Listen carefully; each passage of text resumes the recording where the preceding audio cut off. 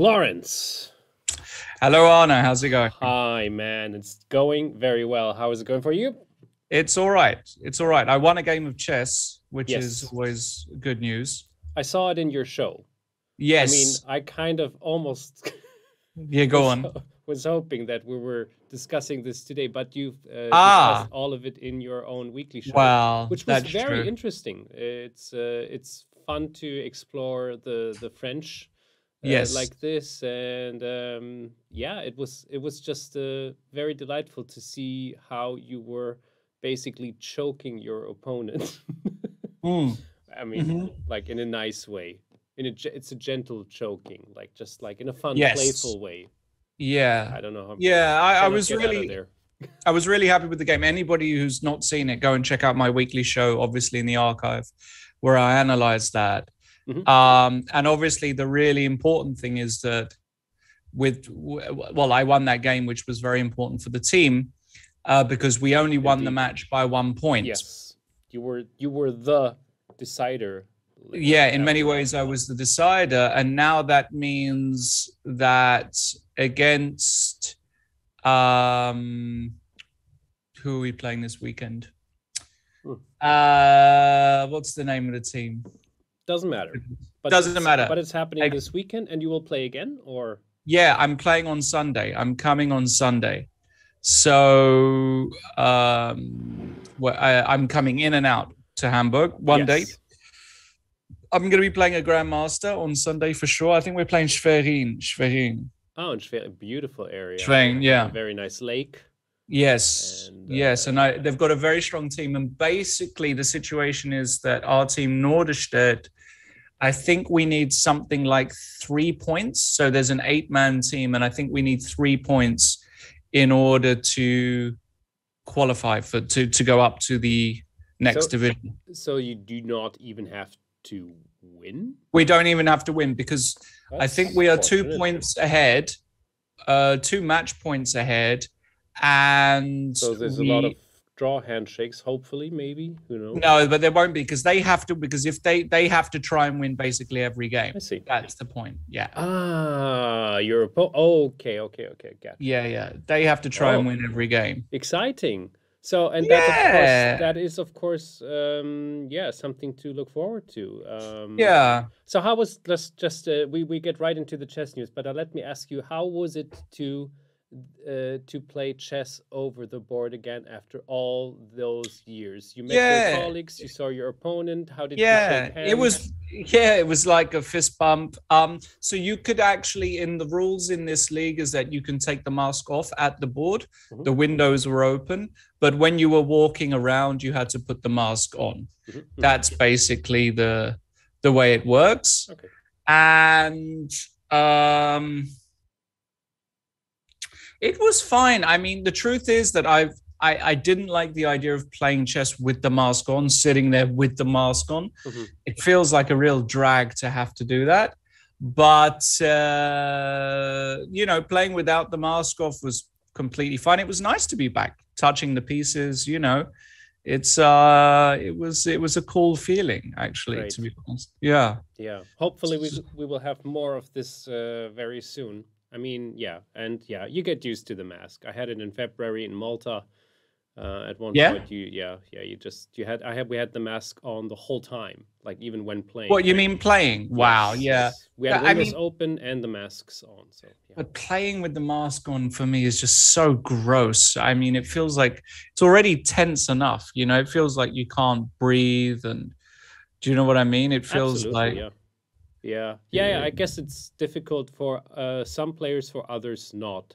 So this might also affect the gameplay after all.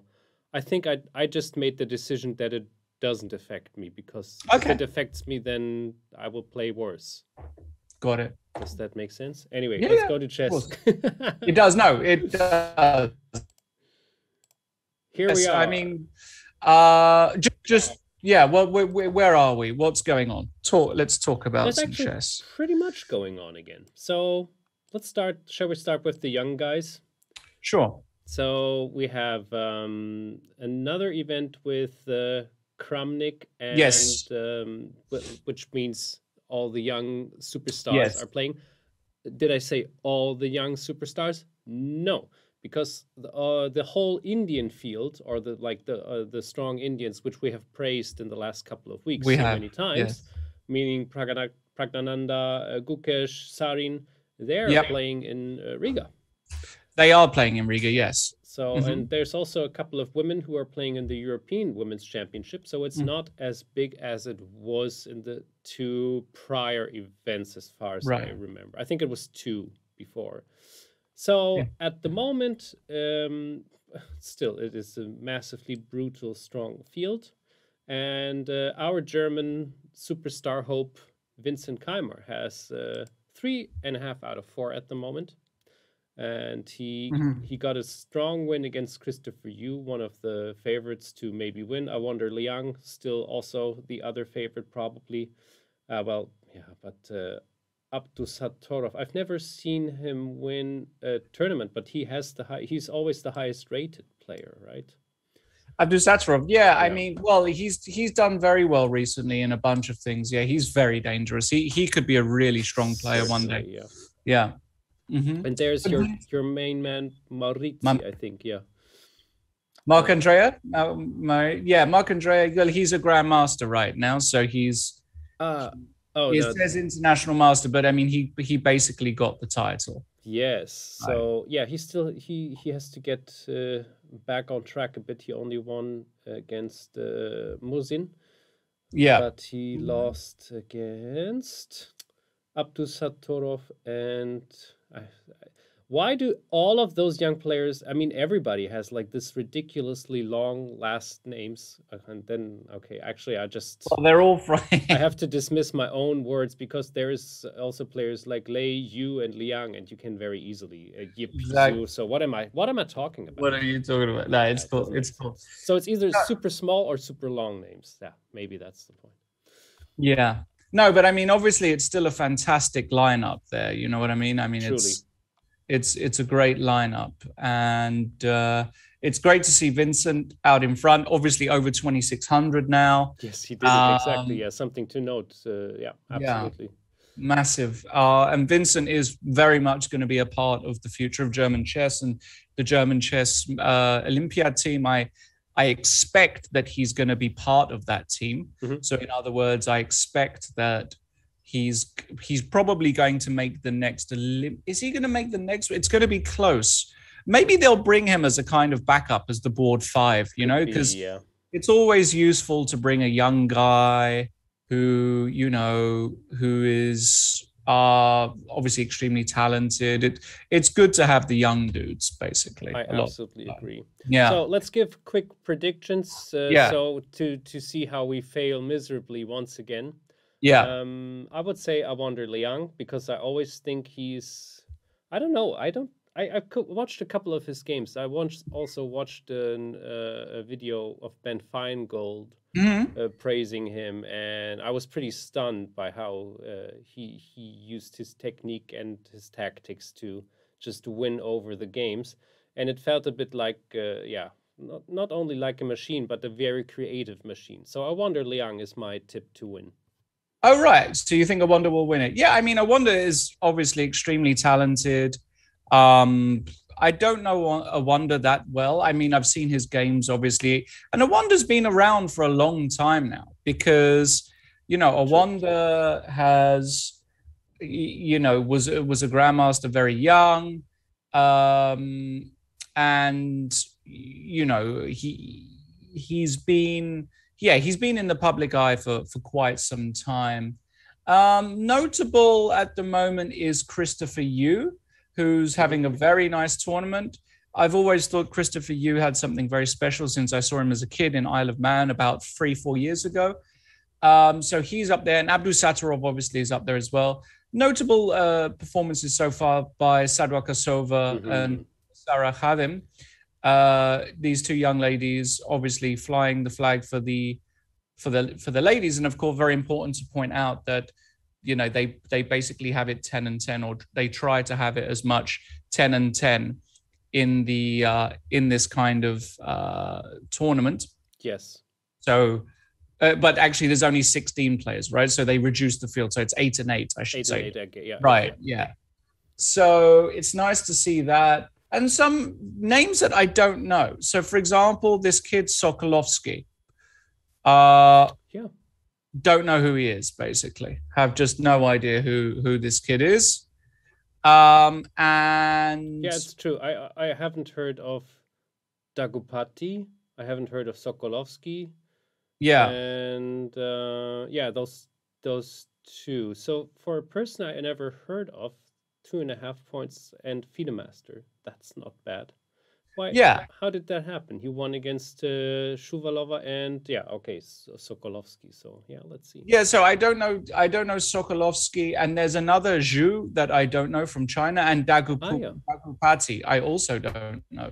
Yeah. B Dagupati. So some nice new names there that obviously that the organizers know a lot better than we do. And it's just as I say, the whole series. I'm just a huge fan of what they're doing. You know, making sure that the young talents are also getting a piece of the pie, because the big boys really have been spoiled, right? They've had the Grand Chess Tour, the Magnus Carlsen Chess Tour, the live events, right? So they're not starving. They're not starving, right? So it's really nice because the young guys really have basically suffered during this pandemic, right? They just haven't had the opportunities to play. Good point. Yep. So let's, and it's also worth to mention that, of course, well, I mean, maybe 3, 4, 5, 6 years from now, these are in the top 10 somewhere. At least, I mean, that has to happen, right? At least 1 to 2 of those players have to be in the top 10, don't you think? Well, maybe not on this list, but if we... Well, I say that, but if we include the guys that aren't there, of course, I count them in. You count them, okay? And Sarin and If we include the Sarin, the Pragnananda, and the whatnot, in 3 to 4 years, could they be top 10? Yeah, there's certainly a chance that there's some top 10. I have the feeling, yes. I can see 3 Indian players in the top 10. Let's see. I mean, this is what Frederick Friedl is mentioning since a couple of years already. And I think he might be right. Okay, yeah, could be. Let's move on to some more chess. We have much more going on. By the way, I just I didn't prepare for this. Berlin Wins Popular Vote will host the Grand Prix series. What do you know? What's that about? I don't know what this is about, only insofar as I know that Berlin boy. The Grand Prix is coming to Berlin, but is it it's just for one event, or is it for the entire? Yeah, the February and April, is it? I see. Okay. So they have. It seems as if they have made like. Is this just for advertisement, or did they have a real campaign here going on with those flyers? I think that's just an advertisement, but it looks like February and April. Yes, February till April, yeah. Yeah. All right. So that would be great. Obviously, I'm here, and that would be cool to be a part of. I don't know exactly what's going on, but clearly what's really important about this is the Grand Prix series is another avenue to the candidates, right? That's the important thing to point, right? Mm-hmm. So yeah, that's going to be interesting. Yes. Let's move on. Did you I don't want to take away the things you have taken a look at. No, you just go, because I've looked at everything pretty much. It's been a bit of a quiet week. It's a quiet week. It's not the St. Louis Rapid and Blitz, exactly. Yeah. Mm-hmm. So who's that guy with the pineapples on his? He's had a haircut, huh? Also, yeah, absolutely. Yeah. Look, and he's playing with the mask on. So where is your excuse? That's right. Just kidding. But of course, once again, a super strong field. Nakamura was in the middle of the table. After the second day, he moved to the top lane. And Shankland keeps up with his great form, interestingly enough. Yeah, Sam is still there. Mm-hmm. Obviously coming off the back of that wonderful result that he had. And yeah, I mean, he's having a great year. Great performance at the World Cup. Fabiano, though, let's talk about Fabiano, because let's talk about him. I tell you what, it's been a long time since we've all spoken about Fabiano Caruana. It feels as though Fabi has not been even close to fifth gear for what feels like a very, very, very, very long time. Okay? Just an insanely long time. He dropped under 2,800 in classical chess. The World Cup was obviously a very, very, very bad event for him, losing very early on. He didn't really participate in a lot of the online events. So he's kind of been a bit on the back burner. And obviously, as somebody who's very close to Fabi, I worked with him for a few years. I'm very close with him on a personal level. I really want to see him get back to where he belongs, which is challenging at the very, very top. It would be really nice to see him win this event. I would really, really, really like to see him win this event. Okay, so this is also your prediction, or is it more a hope? It's, you know what? I'll go with prediction because I think he's due a win. Great. When was the last time Fabi won a tournament? Yeah, it's been a bit. Oof. I mean, I can't even remember the last time he won a tournament. But he has very strong opponents in the last part. Look, it's Nakamura, it's Rapport, and Mamedyarov. That's some beasts. I mean, all of them are beasts, but there are some massive beasts, right? Yes, I mean, for sure. My prediction is Rapport. First of all, I'm a huge fan. You think Rapport's going to win the tournament? I'm a huge fan of him. I think he's massively good in rapid games. I don't even know why there's so many draws. Normally, he's a decisive player. Yeah. I think he can win at least 2 more games and draw one, and that it could be 8, 10, 11 points.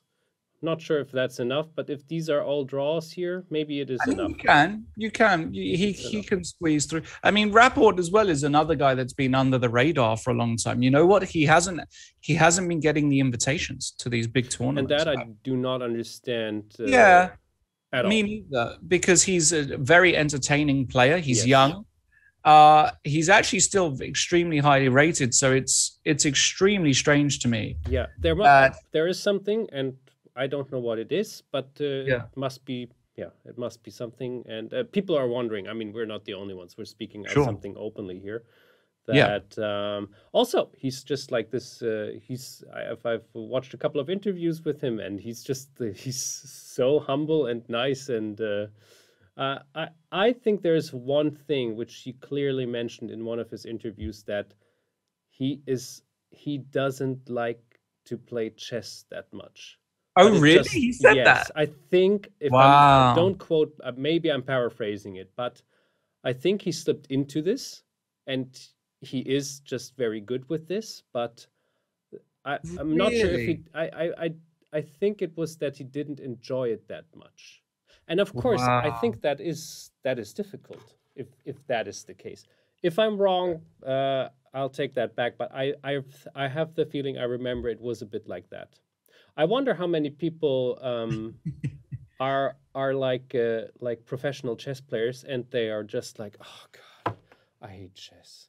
But what to do? It's my passion. Do you think it's a lot? Yeah, loads, absolutely loads of people are like that. You're speaking to one. You're speaking to one. I mean, okay, I'm not a professional player, but no, chess I mean, is part of your profession. I mean, it's that same old story of, you know, what do you do if you're a 2,500 grandmaster, right? And you go from tournament to tournament. You can't really get any better. Your ceiling is 2,550. You hop from tournament to tournament, club game to club game, playing professionally. It's a horrible existence. I know a lot of players, English grandmasters, foreign grandmasters, who go to these little Swiss Open tournaments, try and eke out a few hundred here or there, try and eke out, you know, it's not a beautiful life. It's not glamorous. And so there's those people that really don't like chess. And then there's other people who you know, a strong, maybe like Rapport, who just says, you know, I'm just a bit tired of chess. I'm just a bit tired of it. You know what I mean? And it's understandable. Totally. Absolutely. Yes. When your passion turns into your job, right? When your love, what used to be a love, turns into your job, things get a bit, you know, what's the word? Well, that's helpful. Let's say it like that. If the passion is your job, if you think you really, really enjoy doing, that is your job. Yeah, but it is not that easy. It's so easily said, right? There's this famous quote, which is just so overrated and overused. Which one? From Pixar Studios. If you love what you're doing, you do not have a job, and something like this. Well, yeah, I mean, it's just non. I mean, yeah, it's just if you love what you're doing, it's not really a job. Yeah, I mean, there is some truth to it, but I think I'm going more for a quote from Seth Godin, is that it is probably very, very good if you don't love what you're doing, but wait a second. If you're not doing what you love, but if you love what you're doing. And that is the distinction, and that is which requires a bit of willpower, of course, but I think it turns out well if you can get this little decisive thing under control. The only example I really know so far from the chess players I have met is when I had the rapid interview with Irina Krush. Yeah, she couldn't stop. We were playing the rapid game while we have the interview, and she was analyzing, and even after the show we were still analyzing, and she had it was so truly and honestly her love to chess and her passion about it. Well, that is lucky. That is really lucky. You can really feel it. People still love chess. I mean, you know, these guys, the Rapports and whatever, they still love chess. Yeah. The problem is that the pressure of being a professional, especially at the top levels as well, and being on that cusp, you know, where you can't get the invites and whatnot. It can be a bit of if you're a golfer, okay, if you play golf and you're number 300 in the world, you can make millions a year and have a comfortable life. This is the point. Maybe not million. I don't know. I don't know what the 300. I will just pick my golf club and I'm off right now. I mean, but basically the point is it's a struggle in chess still for very, very talented chess players. And probably football player is the word you were looking for, maybe. Oh, I mean, I think golfers earn pro rata. Well, I think golfers must earn more than football players. I think the 300. I think the 300th best golfer earns much more than the 300th best footballer in the world. That's a little bit of research. Let's see if the users comment on that. Fact check. Yeah, you can fact check that for sure. I mean, golfers earn a foot because they can win a tournament randomly for 1 million, 2 million, or whatever, and a 300th best footballer, 30 clubs. What's he going to earn? Oh, maybe I'm a bit wrong there. I don't know. I beg your pardon. Okay. Anyway. Anyways, yeah. Yeah. But I wonder if has there ever been a hybrid of golf and chess?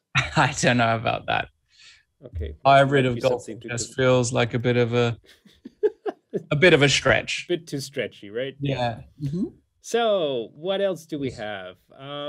We have this RTU. Yeah, we have this RTU tournament, Riga. Yeah, this one is the latest one. Yeah, this is an interesting one, of course. Mm-hmm. So, and of course, we have the Women's European Championship. We will get. Yeah, we'll have a look at that as well. So here are all the little stars again. The Indian elite. Yes. Nihal Erigaisi Narayanan. That's the name Narayanan. I do not know yet. Yeah. And there's another Abhimanyu, which I also didn't know yet. So, so it just keeps on going. It keeps on getting. Well, the story hasn't changed. We've spoken about this already on the show. The Indians are just dominating pretty much every single tournament. Look how many Indians are in the top 20 there. 1, 2, 3, 4, 5, 6, 7, 8 of the top 20 massive are Indian. And And look at You that. know, What the heck? How did he get there? I mean, okay, well, this we've is in got some Riga. 2192 guy has also done well. He's Wow. probably, he must have beaten somebody. Carried by the crowd. Go, go. Yeah, he must have beaten somebody pretty good. Yes. Um, An upset. but all your top guys. So you've got Erigaisi, Naranyan, Puranik all on 3. Sarin is on 3, all leading the tournament. So some other names there very interesting. We've got Velimir Ivic. Now, does that name sound familiar? Yes, it does, because we were very recently talking about him, or you were actually mentioning him. He was astounding in the World Cup. He was unbelievable in the World. And there he is again. So this is somebody to keep an eye on, maybe. Yeah. Yeah. So Velimir Ivic.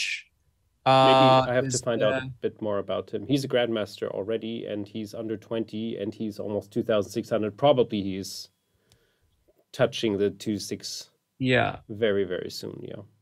Yeah, I mean, he basically had this amazing run in the World Cup. I think he was World Under-18 champion, completely like not on the radar, but now he's really on the radar, and he plays some really beautiful chess. So he's there. You've got a guy here, Kalyan Arjun, under 20, rated 2503. Just another Indian who's going to be a grandmaster soon, no question. I cannot see. Just below Kalyan Arjun. Like, again, no idea who he is. He's just another one of the factory that they're producing.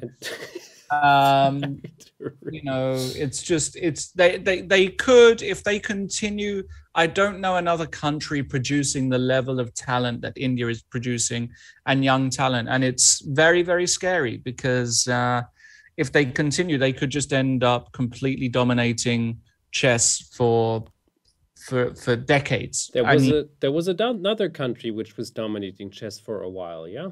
So it can happen, right? I mean, they were dominating chess for a few decades, but now things have opened up. But the point is, I don't see, even China is just not producing the level. Yes.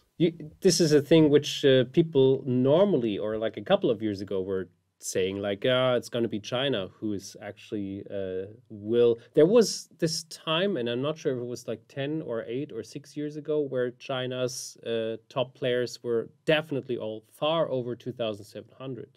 And then they were very strong in the Olympiads, and they were just like also very precise in their gameplay. So that was like, wow, where does it stop? But actually it stopped a bit. It stopped. Yeah, it has stopped ever so slightly. That's true. Also, let me point out, please, Ralph Akeson. So if you only think like, okay, these are the young guns, and they're all, and then there's like Elias Mirin. We know him since a long time. We've heard this name. He's just a strong grandmaster. He had 2,702, I think, at one point. Yeah, he did. Yeah, Elias did. And then there's Ralph Akeson at the moment, 2.5. So he's definitely over 60. And well, what do you think about, is it ever too late to start playing chess? Is there an age where you say like, come on, just don't even bother? Or do you think it can never, ever be too late, even if you're 60, 70, 80, if you just start playing chess and have that as a hobby? What's your thought of it? Ralph Akeson was an incredibly strong junior, actually. He was often battling it out with Garry Kasparov in the World Junior Championships years ago. The fact that he's still playing is obviously beautiful. It's wonderful. He's having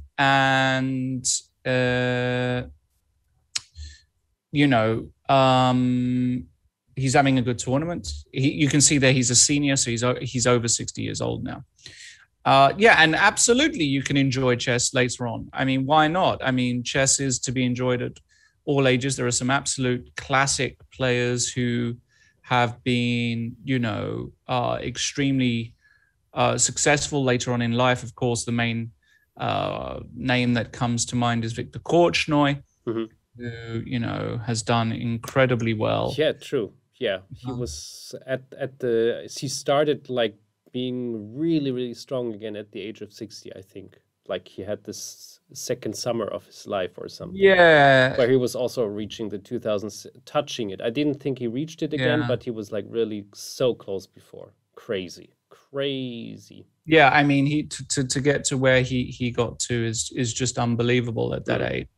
I mean, truly, it's unbelievable. So yeah, absolutely. If you're slightly older watching this show, guys, and you want to, there's absolutely no reason, and you can improve. I don't believe in these myths of, you're not able to improve. And this was exactly the question I want. Yeah, so it was stupid to say, like, is it good to start at the age of 60, 70, 80? Clearly, yes, of course. It's also good for the brain, no doubt. But the main question was like, do you think there is like that? Do you have a limit when you start at a certain age and then you just cannot get over a certain level? I do not think so either. I think if there is enough time, passion, and all of this, then you can get to a really high rating too. I mean, there's enough examples too in life as well, of course. It is more difficult, probably, right? I mean, yeah, it's the same like when you're training to get like a good body or so. It's not too likely, but yeah, there's certainly no limits in all of this. Great. Yeah. So here, prediction. We have one more prediction. I'm just going to go with Sarin because he won a tournament the other week. He's on fire. He's winning every single game of chess he ever plays. So I'm just going to go Sarin. I think, he's just incredibly. I mean, he'll be 2,700 very, very soon, which is already quite scary to think about, actually. Yeah. Sarin's a good choice. We'll go Sarin. Where's Praggnanandhaa? He's somewhere a bit below, I believe. Anyway, well, okay, you go for Sarin, I go for Kovalenko. Kovalenko, no chance. Well, I say that. That's horrible to say. That's horrible to say. He hasn't got no chance. But Igor, he's just he's very. You know what? He's very beatable. I say this from experience. I've played him online and beaten him quite badly, and I just feel as though Igor is. He's already half behind, which doesn't look like much, but actually, I think it can be decisive in a tournament like that, right? Yeah. So, how old is he, by the way? Do you know? Kovalenko is going to be like probably a few years younger than me, 30 or something like this. I would say. I think he can. I think he can make it. Okay, let's see. Okay, all right. We will see about this. It's still going on for a couple of days. 15th, yeah. So yeah, two more days only. Oh wow. All right.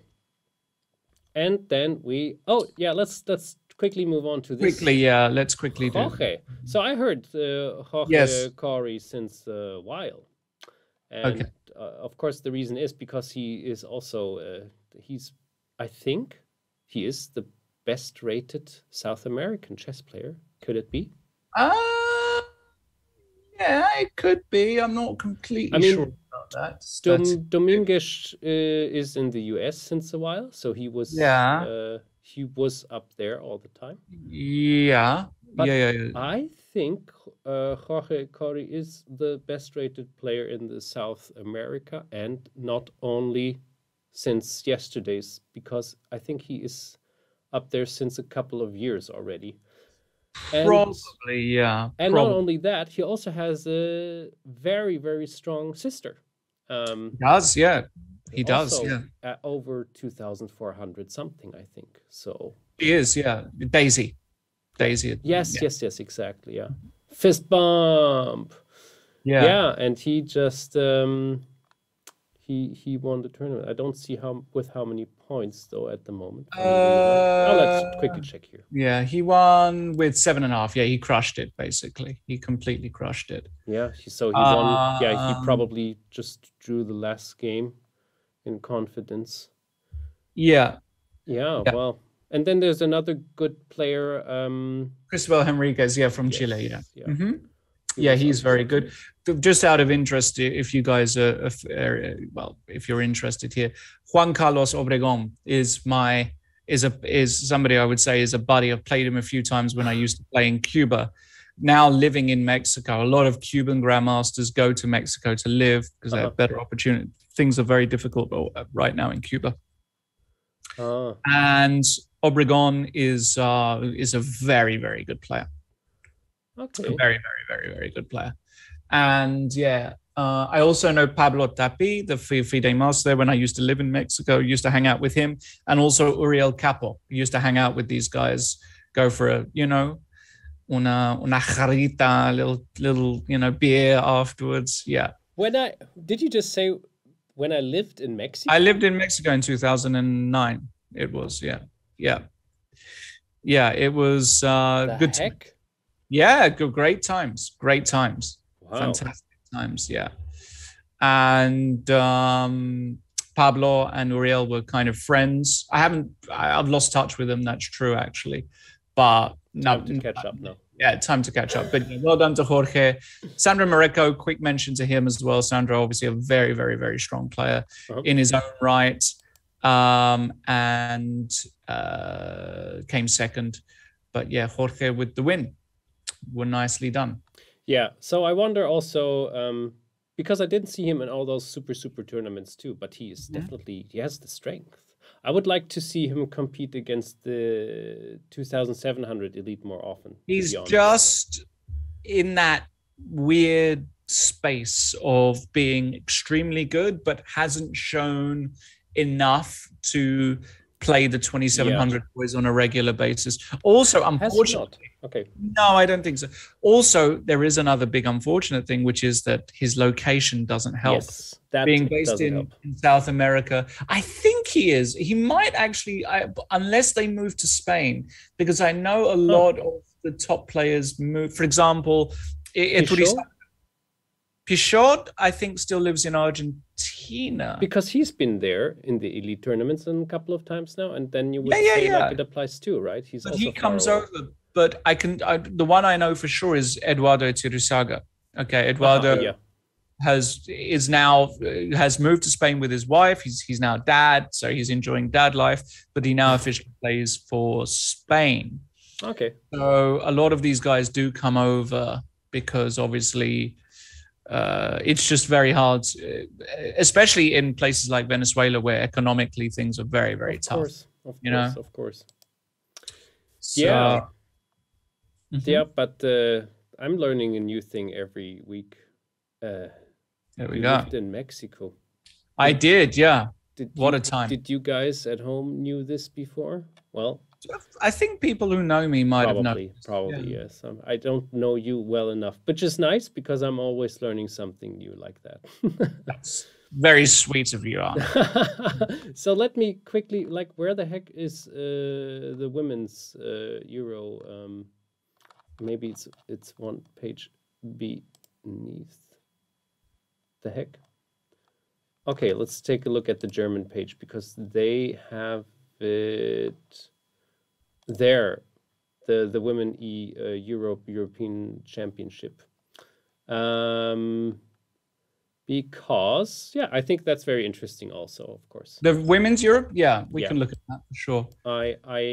Sorry, I'm just jumping over to. I was actually I don't know what happened, but I'm enjoying watching this. And it's always interesting to see. I've known most of those players now from the World Cup, and so it's about us to give a nice prediction of who will win this tournament here. Right. Look at, this is it's a very, very strong field. Jeez. So very strong. Yeah, I have to say I haven't really been keeping my eye on it that much, unfortunately. Yeah, that's okay. So I can't say for sure. Okay. But of the girls that I know, or the women that I know there, Nina Batsiashvili, very, very strong, very, very experienced from Georgia. Olga Girya. Look at the Georgian elite here. Set on place 1, set on place 2, set on place 7, set on place 3.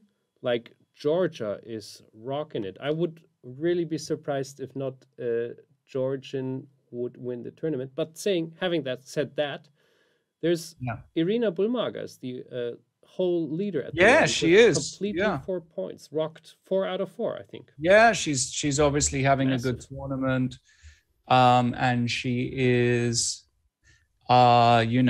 very, very talented player. Has she got enough to win it? I would say not. I don't think she's got the staying power. I don't know Irina that well, to be fair. It's maybe a little bit harsh what I'm saying. But yeah, and there are some names there that I just simply don't know. For example, this young girl, Maltsevskaya, no idea who she is. Yes. Monica Rosman, no idea. You've got some very experienced players there. Elina Danielen, who's been around the block. I mean, she's been playing elite women's chess for years now. Monika Sochko, extremely experienced. Olga Giria, Bela Fontanashvili, Nino is there as well. You've got players like Deimante, who is there. You've got Josephine Heinemann rocking for the Germans. For the Germans. The Germans, yeah, and she's doing quite well. I think she lost her last game, unfortunately. Yeah, there's a couple of Germans, Lara Schulze too, and let's see how this will turn out. So yeah, you would say you would go for Nino Batsiav. Nino, I like. Laura Unuk is a very talented young player. She's a friend of mine, Laura. I think she could do something. Maybe one of these. Also, Gunay Mamadzada is a very, very talented young player. Very strong. Yeah, Gunay might just do it as well. Yeah, I would say too. Let's see. We're always wrong with our predictions, so let's see where this will take us. Yeah, and not to extend the show too much, we already have covered a lot of those 4 main tournaments after all. By the way, have you ever played in Riga? Yeah, I've not. I've been to Riga. I've never played in Riga. I would love to. I mean, playing this RTU tournament has always been quite a dream of mine, but not being able to do it. Yeah. Okay. Well, soon enough it will be. Now, this is worth mentioning too, obviously, because Carsten Müller, our endgame god, had the last show set up with the youngest grandmaster in the world, Mishra Abhimanyu. And so he was here, of course, Carsten, and I was talking with him about the show a little bit. And so first of all, he said like this was really, really a strong show. Because his endgame knowledge is extraordinary good. And they had some training after the show, and so I asked him like, and what do you think? And Carsten just did this motion like... Unbelievable, yeah? Yeah. So I said like, is this like, would you think that he will become one of the greatest chess players in the world? And he said, yeah, that's hard to tell because there's so many factors, of course. I mean, yeah. But he from what he has seen so far and the training with him, he can become one very, very, very great chess player if he is not already yet. So yeah, worth checking out the show. I fully believe that. Abhimanyu is just an extremely talented young guy, and working on his endings like he is already is only going to serve him very well in the future. Absolutely. I mean, yeah, it is still one of those important forces in chess. The very last thing, which is something which looks just so cool, is this chess event in Trafalgar Square. I hope it will happen in other countries too. Look at all of this. It's so crazy. Look, that's us here. In the pool, now at the chessboard. It's insane, no? It's absolutely lovely, yeah. I mean, playing in Trafalgar Square, there's Malcolm Payne, obviously, the good buddy of mine. Woody Harrelson was there as well. They really made a big deal out of this. I was invited to it. They had a lot of events on the day, obviously celebrating chess, kids and whatnot. Unfortunately, I wasn't able to go, obviously. And then we had this big game between Tani and Shreyas Royal. Shreyas is probably our best young player. He's already over 2,300, and he actually lost to Tani, who won the first game. Who's obviously one of the big talents coming out of. I say big talent. How can I put this? He's not a GM. He's sort of 11 or 12 and probably around 2,200, 2,300. Yeah. But clearly because of his story, he's very nice to follow. Yeah, and I highly recommend, by the way, if you haven't done this yet at home, check out this game. It's a back and forth, and it's it's so hard to tell who's better here and there. It just switches all the time. It's a very crazy, interesting game, especially in the end part. It goes into the juice here. It's like this is very a interesting move. Nice move, rookie 3. Yeah, very nice move. Yeah, agreed. Okie dokie. Yeah. So wait, that's wrong. That's right. That's it for the chess week this week. We've that was some nice going around in all the chess directions with all the different things. As you already know, we will have a little break of 2 weeks for the next 2 weeks, so we will see each other latest in September again. Do you have to get Lawrence DVDs? I just recently again checked out your Albin's Counter Gambit because I just can't get enough of it. And also check out his weekly show. Please. The game is very informative, very, very much learned. Thanks for the shout out to me too. I heard my name a couple of times. And you're welcome. Yeah, all of you guys at home, thanks for encouraging us and giving nice comments and sending us emails about that you like the show. We actually had like some bigger numbers watching the show, so we appreciate this a lot. Thanks for doing this, and I hope you enjoy this as much as we do. And we will keep on with this, of course, in September. All of you stay safe. Have a lovely weekend. And you, Lawrence, you have to win this game, right? I have to win on Saturday, on Sunday, I should say. So I'll let everybody know. Maybe easiest is probably to follow me on Twitter at LawrenceChenIM, and then I'll probably announce it there. So please do follow me there, and fingers crossed we win and our team goes to the Northern Division of the Bundesliga. Unless you're from Schwerin, of course. Yeah, unless you're from Schwerin, in which case you want them to win. But come on, the Norderstedt. Let's go. Come on, let's jump on that train. Okay, guys. See you later. Take care. Bye-bye.